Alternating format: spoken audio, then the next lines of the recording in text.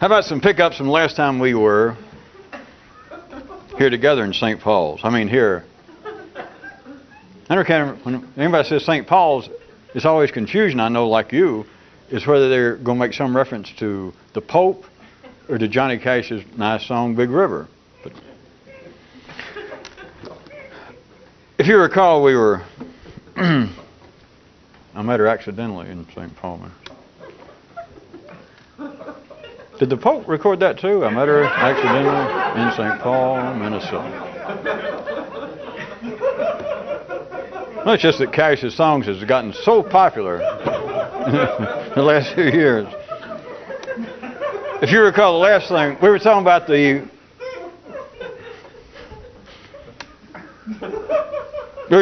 possible ramifications of several areas that I wanted to pick up that we didn't finish.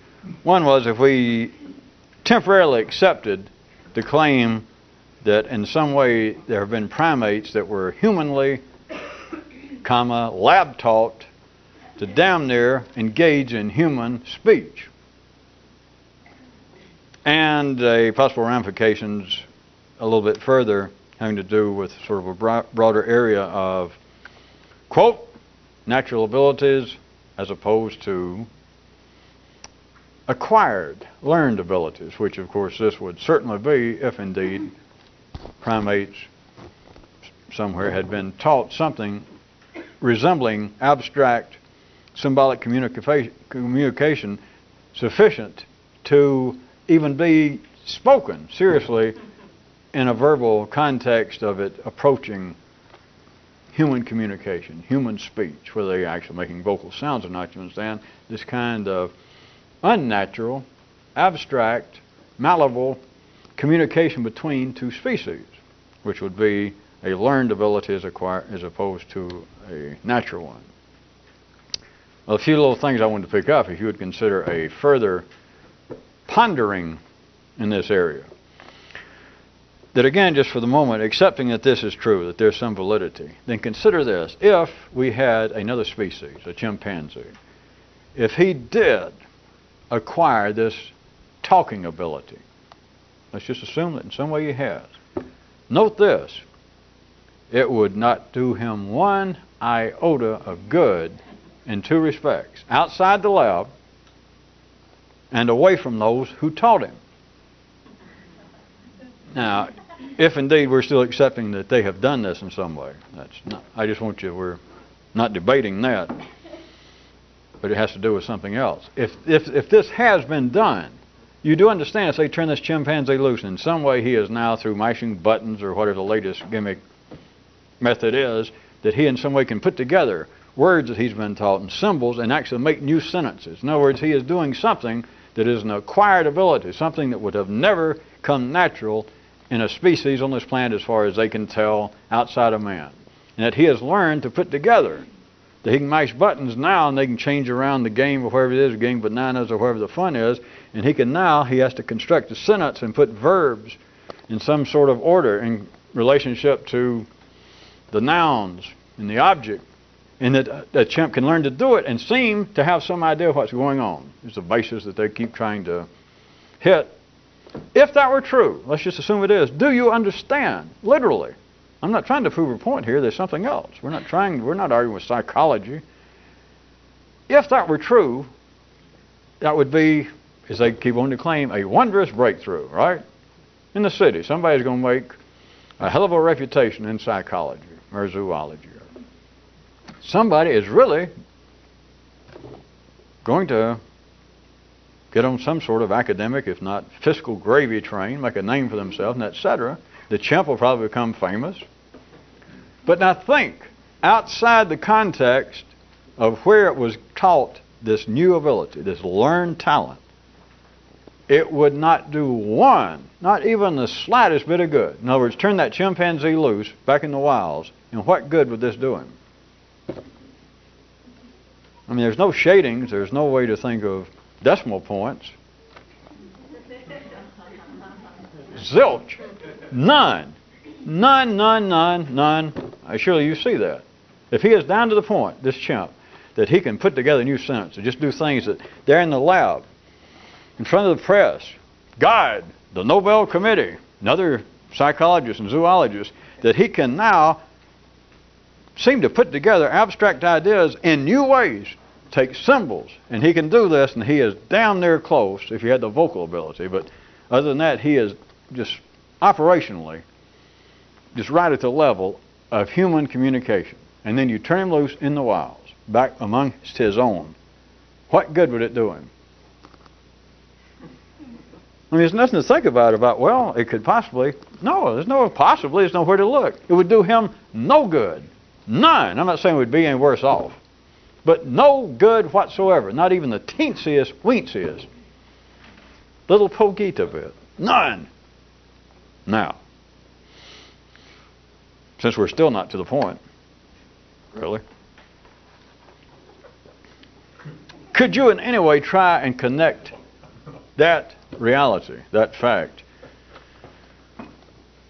to a consideration of how man's ordinary intellect looks upon itself? Man's ordinary intellect looks upon itself in a certain way, without having to describe it this manner, looks upon itself as having taught itself. Now, if it was pushed a little bit, your ordinary intellect might want to say, all right, I have been taught, and I have been taught by me and my environment, which you cannot separate. But in one sense, when you, without trying to play some psychological or verbal game and argue about it, there is a quite valid way in which to consider and even speak of the intellect thinking about it having taught itself. Now, I know you had teachers, and I know you went to school, and I know you read books, but what good did it do unless this thing was like standing guard, unless you were giving it your attention, unless you were interested in what the course was going on, unless you were hungry for the information?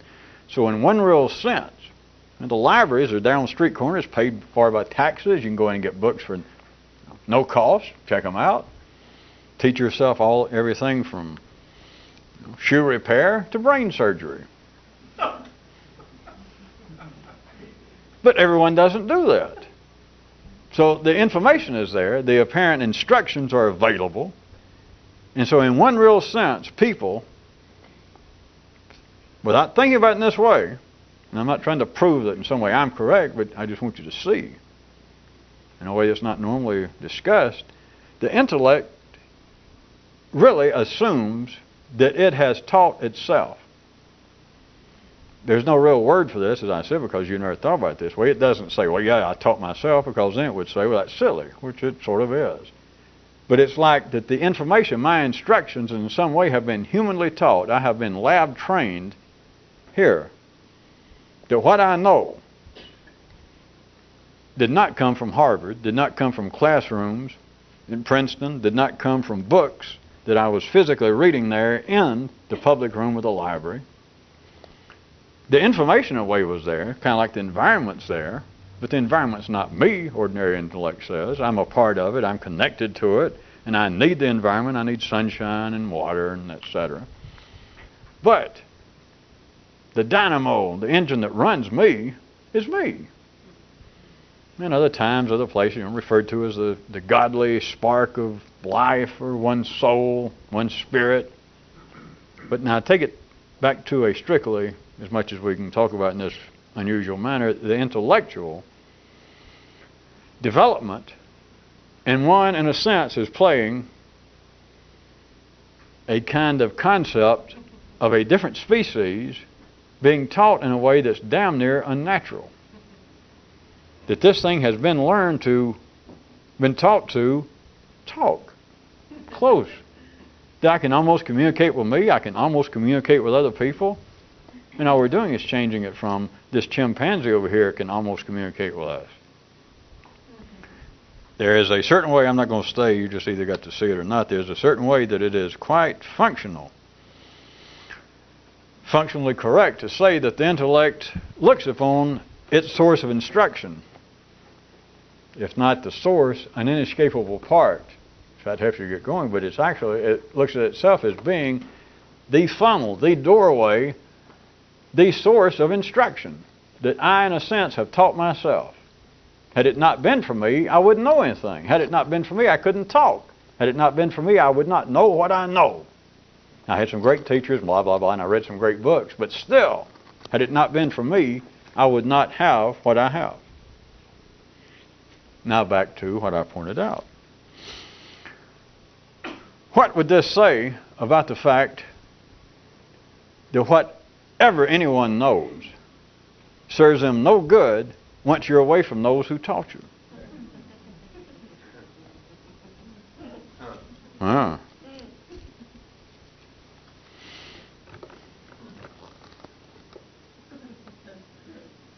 Is that dirty enough just to stop there? Let's play like we just stopped there. I'll repeat it one more time if I have to play the Giesenslaw brothers. Keep repeating the punchline till somebody laughs. In the sense that the intellect ordinarily sort of perceives of itself as having taught itself, that in some way I have been my own source of instruction. I've been an inescapable, irreplaceable part. But in a sense, this has instructed itself, that I have mentally pulled myself, everyone has, up by my own bootstraps. Write that down. But now back to what I pointed out about the chimp. I assume you can see that if that chimp can play with these, whatever machine, whatever he can do that's astounding and might get him the closing minutes, if they could ever dig Ed Sullivan back up and tell whether he was alive or not and put the show back on there, he might close the show. Great act. But you take that same chimp and put him back in the forest, back in his natural environment, and what he has learned will serve him not one iota of good. Not one little bit will it help. Now back to, if you can see in a sense that this, at the ordinary level, has been its own source of instruction, then I ask you, can you in any way tie that to the fact that anything that is known from any ordinary method, if the recipient of the knowledge, of the instruction, is removed from the source of instruction, the knowledge is useless. I just reversed the way I first put it, sort of. I didn't lose you, though. Well, even if I didn't, then if you were within your ordinary senses, you could say, all right, I followed that, but what in the hell use is that?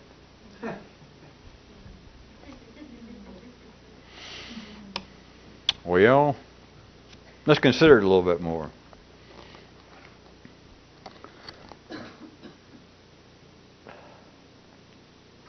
How about a what if? What if there is some way, if there is some subversive way, if there is some normally uncharted place in the neural system of man wherein we'll still have to leave it in quotation marks, not to be coy, but because we're speaking in a relative manner, but that there might be some subversive way in which there might be some normally unnoticed neurological area wherein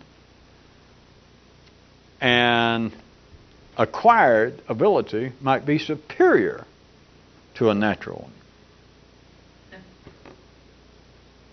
Does everybody want to play that for a minute? This on top of me pointing out that if a chimp could acquire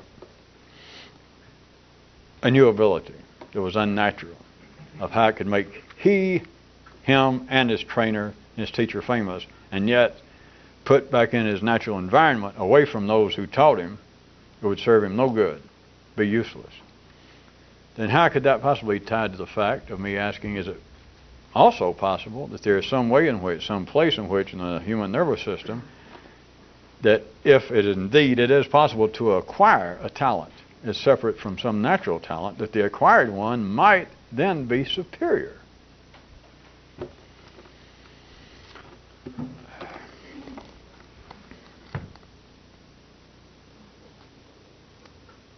Based upon the resounding reception of that, then how about even another what if? What if, for an intellectual revolutionist, what if for somebody trying to do something out of the ordinary, what if it is only an acquired talent that's even worthy of the name?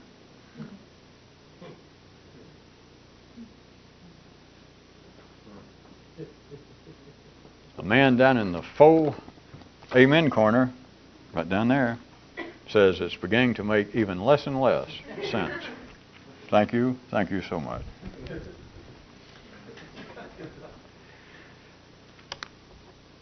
Well, how about this? Would you care to try and tie any of this or all of this or some portion from column A into the previous idea that we noted of how this sort of activity, being able to get outside the normal bounds of polarized thought, might be described as being able to intellectually start all over?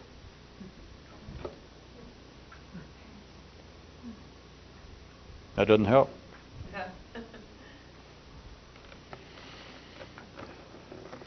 The possibility that there could be a way in which an acquired talent, a learned ability, could be superior to a natural one.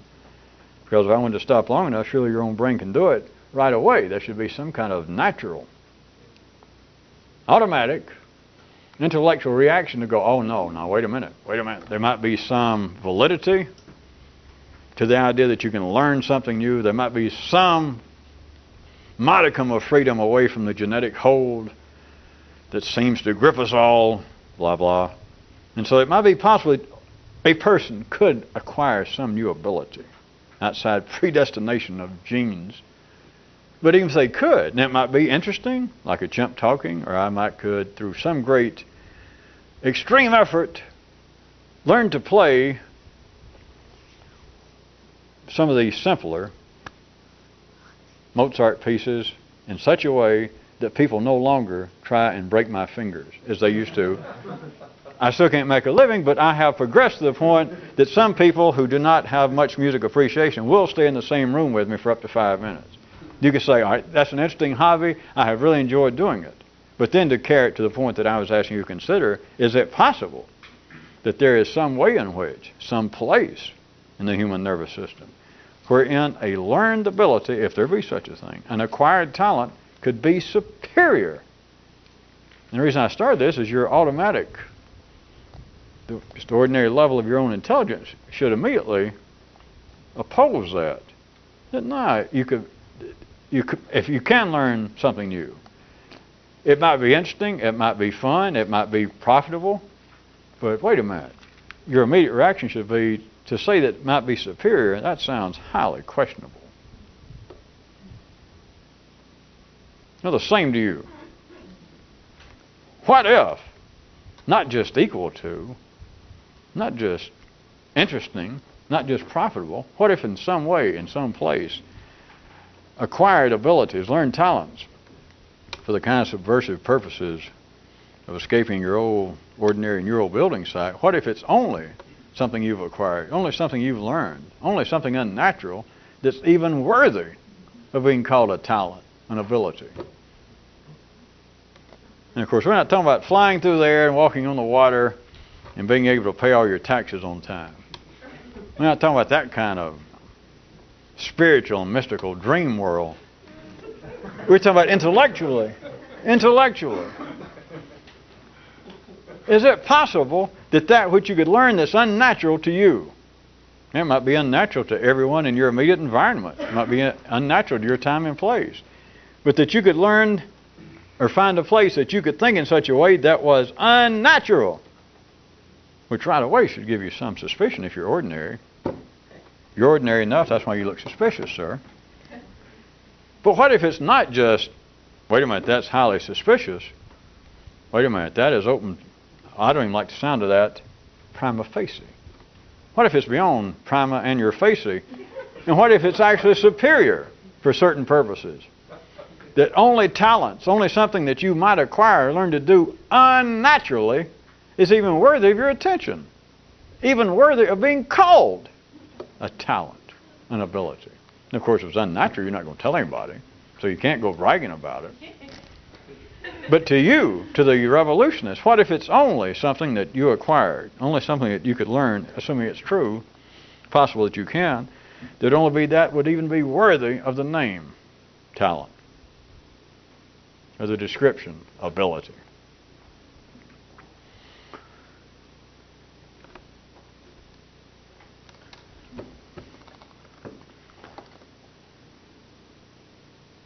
Well, I consider we wrap that up. Because I know there's a certain limited interest in talking about primates. Well, many people get, I don't know, they get kind of agitated when you talk too much about other species, like especially something that's genetically as close as chimps or orangutans, and you talk about them too long, or you begin to talk about them in sort of favorable ways, or you begin to even insinuate that they might have, oh, I don't know, certain potential abilities close to, what do you call it, humans. I don't know, some people seem to have a low threshold of interest in such affairs. I don't know why.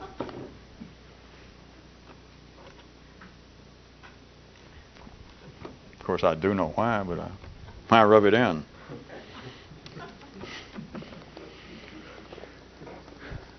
Well, let's pretend that we have wrapped that up now is going to change the subject, sort of. Considering the ordinary workings of a linear mind in the polarized world of the linear mind sans any sort of unnatural analyzation, the conclusions seem to spell success. That would seem to be what the mind is after. That would seem to be what civilized intellect. That would seem to be the whole purpose of thought, is to reach conclusions. Technically, scientifically, theoretically, artistically, philosophically. Conclusions would seem to be that which would spell success.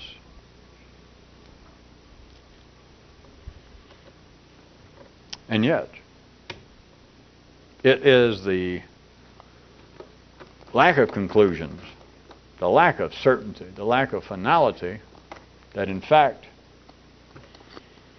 keeps the ordinary intellect, the linear mind, on the road to success. It's always nice to go into a simpler, a kindler and gentler area.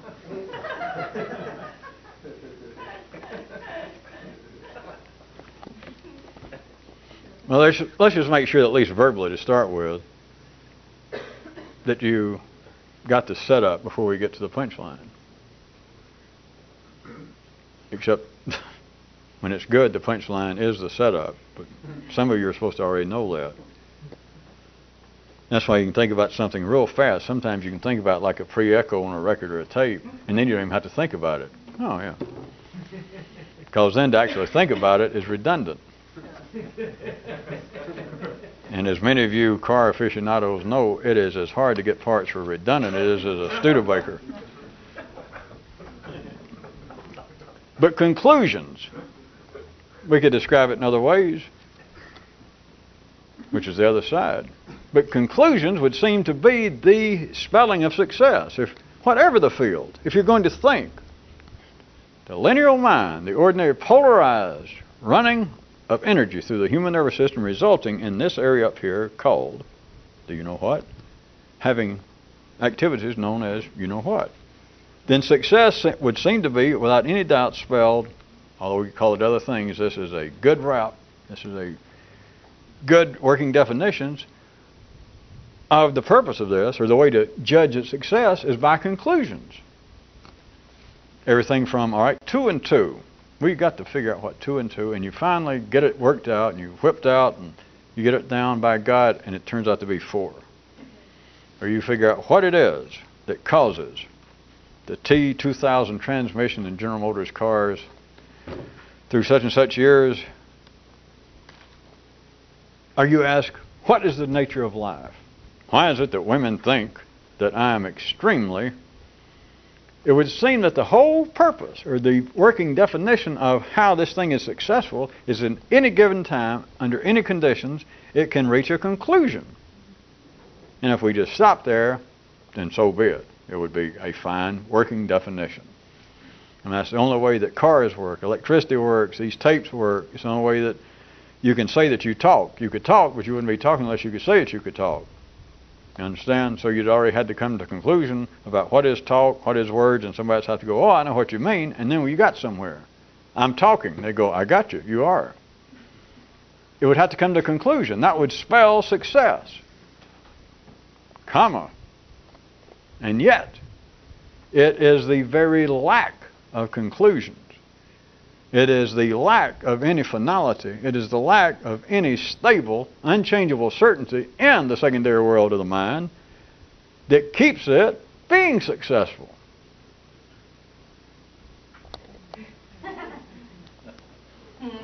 Yeah, but it can't be both. That's what he said. And that's why he's sitting there.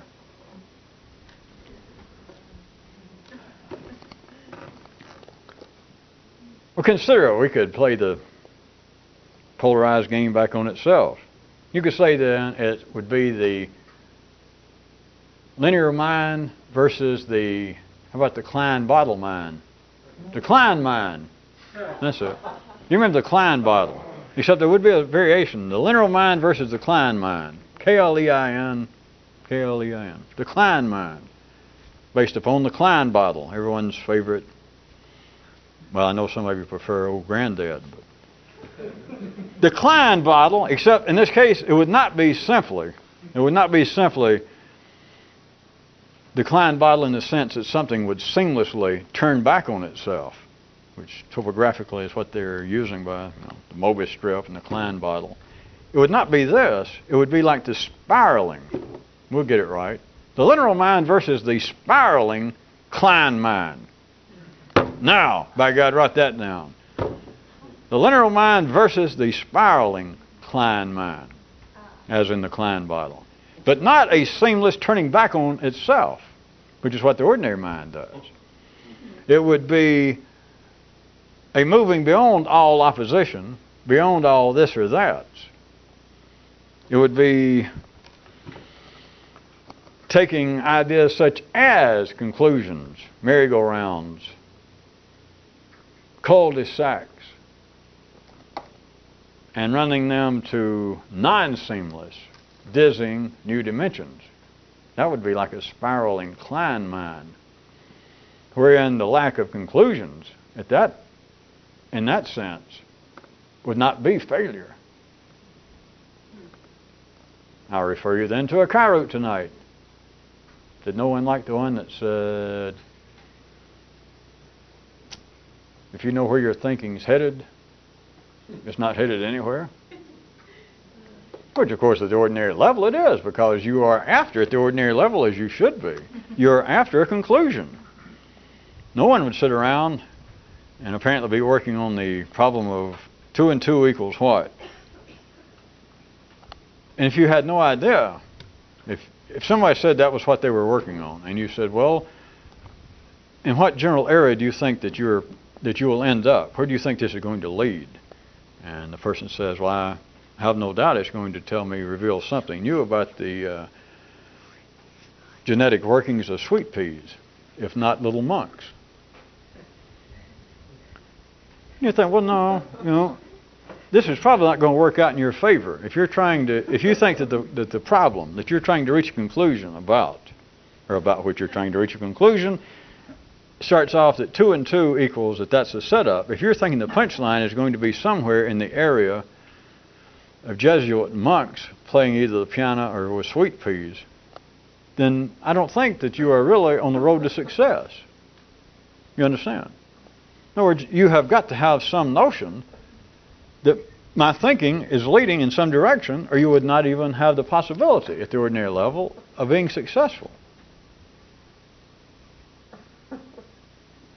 And yet, from a more subversive view, if you have a real conviction, as you should now, remember at the ordinary level, if you just know because it's just reasonable that any other possibility is insane to say, well, I'm thinking about the problem seems to be mathematical. 2 plus 2, I've been trying to figure it out, and as far as I know, it's going to end up somewhere, without any doubt, in the field of zoology.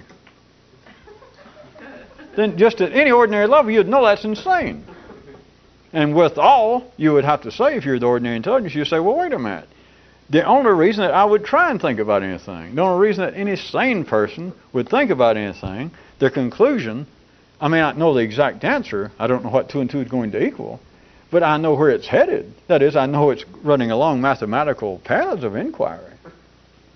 But, and that's true, that's correct, blah, blah, God bless you, call in. But, from a more subversive view, if you know where your thinking's headed, it's headed nowhere. Because it doesn't matter where you get at the ordinary level of some conclusion, like, wait, we do have it, 2 and 2 is 4. Made a name for yourself. You're the guy that taught the chimp to talk and start an act. You have been successful. You reached a useful, operational, three-dimensional conclusion. But if you're trying to think, if you're trying to do something beyond polarized neural energy in a 3D context, then we're back to this. That if you have some notion, if you know where your thinking is headed, where it's leading, then it's leading nowhere. You simply cannot do that. And there's no way to tell somebody, although I just said it, you cannot do that. You can't tell somebody, wait a minute, start thinking. You want to know some great secret? And they go, yeah. I got a few minutes, what is it? And you say, well, if you want to do something weird, if you want to do something even worthwhile, something astounding, something fun, okay, all right, hurry up, what? All right, try and think in such a way that you don't know where your thinking's going. And if I may do an imitation, they're going to go, right, yeah. I'm in a bigger hurry than I thought. Maybe I'll catch you later. To be kind about it, it's insane. And you can't tell somebody to do it. You could not even tell yourself. Well, I don't talk to myself anyway. Well, who taught you to think? You mean you're back to that again? You said you changed the subject. I lied. All right? I lost it. Well, if you know where your thinking's going, and you don't have to worry now about words or energy if you get better here in the last few minutes, as you're always supposed to do. So you have to run faster right at the end. If you get better, then you understand that it doesn't matter what you're thinking about, and it doesn't matter that you're trying to reach some conclusion. There is no way to prove this. There's no way to say, well, now, if you want to think in a new way, or in a way that's different, better, just different, you've got to think in such a way that's leading nowhere. You can't even do it. I mean, it's tantamount to saying, all right, here's the trick. It's whatever you do, do not think of yams. And then, by God, you know what will happen next. You know what will happen. It's sweet potatoes on the mind. You cannot tell somebody, think in such a way that you do not know where it's headed. Because then they say, wait a minute, all right, the purpose is I'm going to try to think in such a way. Nah, see, there you go. So you can't talk about it even though I try. You didn't say fail. All right, even though I try and fail. Are you happy? Wait a minute. Maybe I don't fail. Maybe it's the way you listen. Wake him up. See, that's the kind of stuff you have to deal with. If somebody asks a question and then you come back with a snappy reply, and by the time you can get it out, they're back asleep. And again, I'm being nice by pointing out here like I'm talking about something else rather than inside of one what? Boxcar? No. Room? No. Person? Close, Bunky. Real close. Real close. Close enough.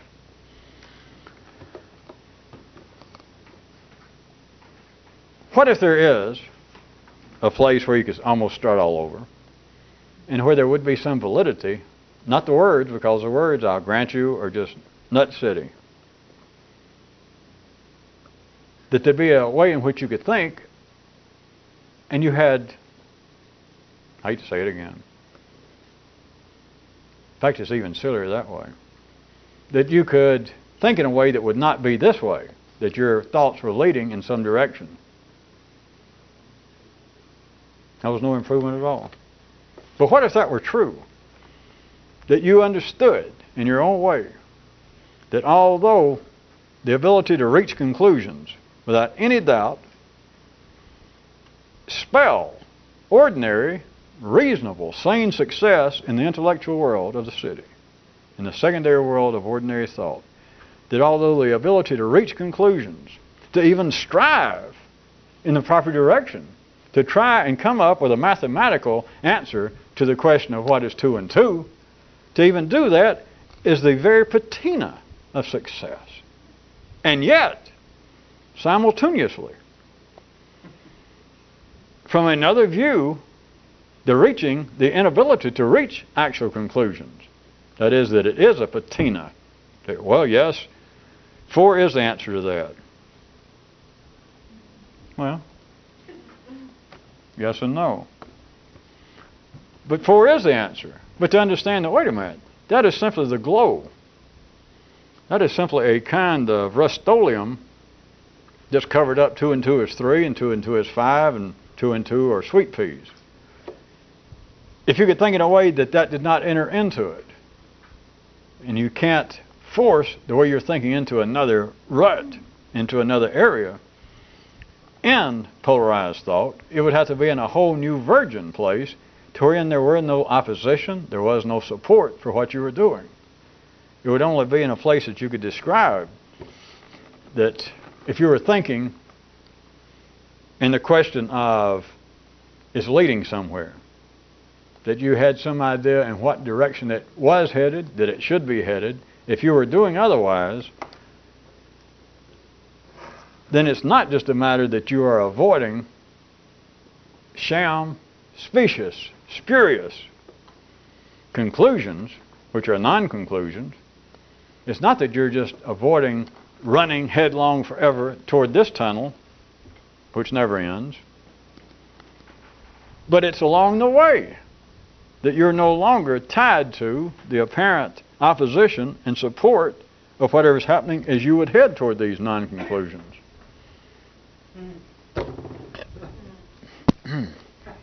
Well,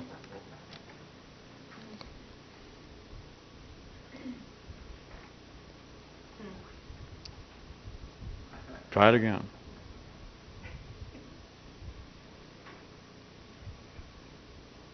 The setup, you recall, to this paragraph was, if you have some notion about where you're thinking about anything, where your thinking is headed, it's headed nowhere. In the revolutionist sense, in a subversive sense, in an ordinary sense, assuming you're just sane and ordinary, it would be headed in a proper direction. It's headed towards some conclusion, whether you get there or not. At least it's headed toward a conclusion. They're trying to use reason and logic and everything else in your mama's recipe for yams.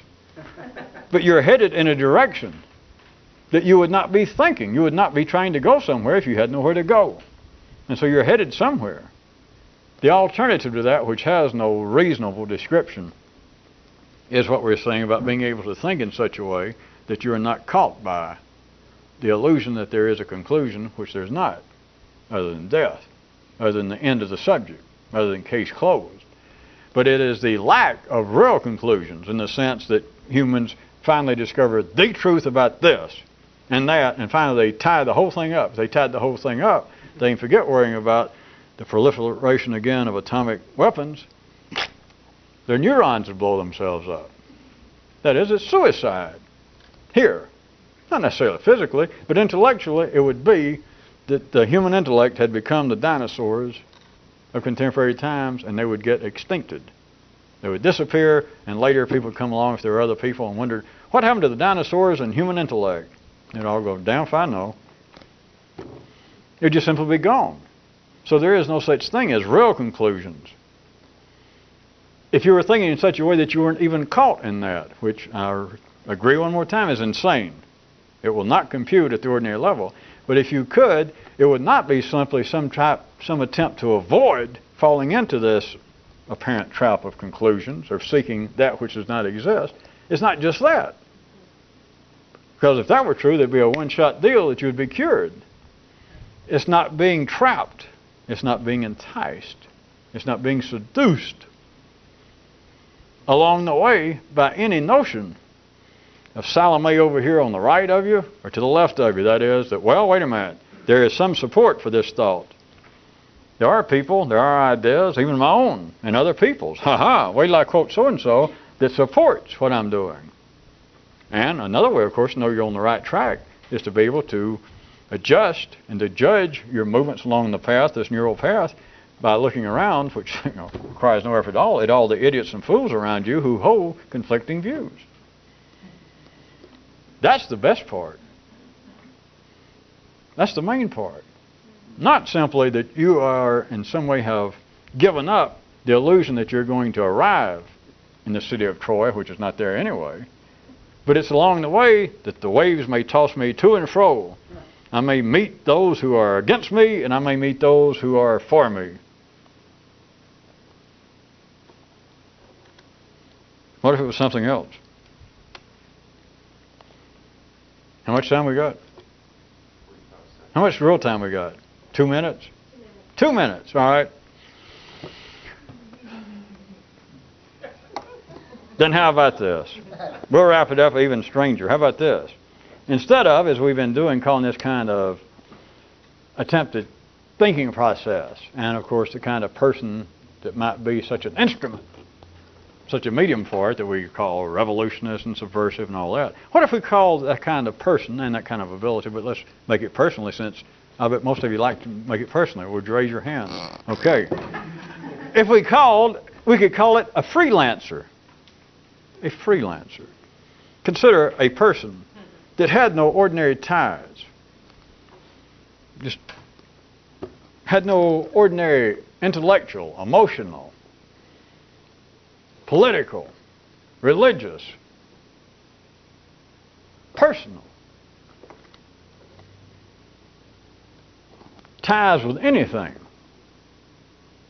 And by things, the things I just mentioned, with any ordinary political institution, any religious ideas, any of the very things that define through the environment of making the outline. Instead of looking at you being the fish, we subtract you, and the space that would have been water is now empty, and we see the outline of what you were. No ties to the environment, the ordinary environment. No ties to ordinary politics, religion, race, nationality, class. A freelancer. But what would that really be saying? It's not that there's anything wrong with religion and nationality and politics and blah, blah, blah. It's not that. But what does that actually reflect from a more subversive, a more complex view outside the general run of city thought? What it reflects by being tied to any of that, what it does reflect operationally is a strain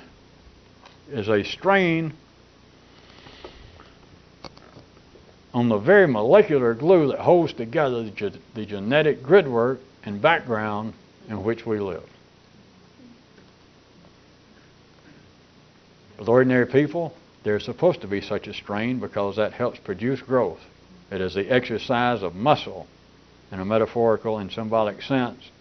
But there's someone attempting to do something outside the ordinary gym where all they do is tell you not to spit in the floor or pee in the sink. If you're trying to do something yourself, you cannot be tolerating that kind of strain because you're putting a strain between you and the complete environment, not your psychological environment, not between you and your imaginary relationship to your nation's God or your race's God or your family's God or morality. You're putting a strain, if you're trying to do something extraordinary, you're putting a strain on the actual molecular structure that glues together the background for everybody, the genetic background on which we live, on which we are played out, in which this film of us is shown. But of course, ordinarily, that's to be a person of great convictions, strong beliefs, sometimes even passing for intelligence. In another world, I'll tell you what it passes for.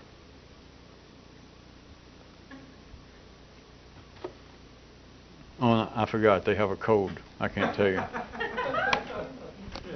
Oh, we're going to casually fade out.